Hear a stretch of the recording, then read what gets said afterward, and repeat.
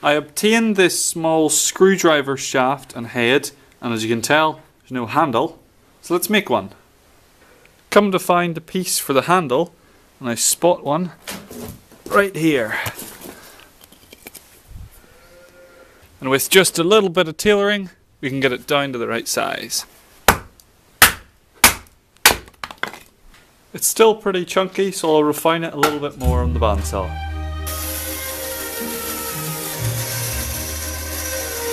Got the handle all chucked up, ready to bring it down to the right size.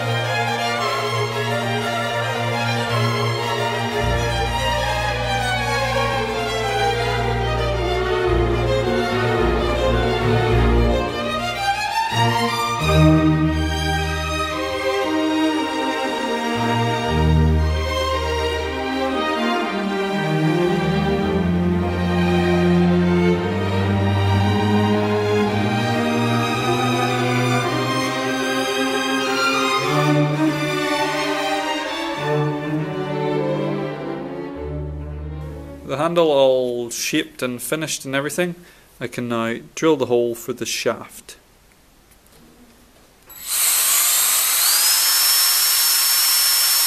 Aber wir haben ein Problem. Yes, problem has occurred. The smooth shaft of the neck of the screwdriver thingy, if we put it straight into the hole and we're using it as a screwdriver, we made a tight load, then it will just slip, the head will just slip and spin. So I'm going to weld on a little spot just on the shaft, and that will act like a keyway so it can't spin.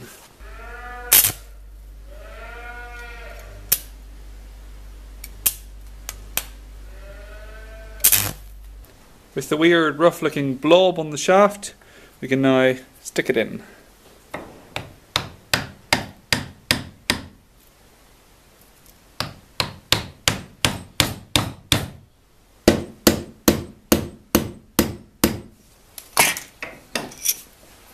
Much better. There we go, a lovely screwdriver that isn't functional because the tip isn't flat.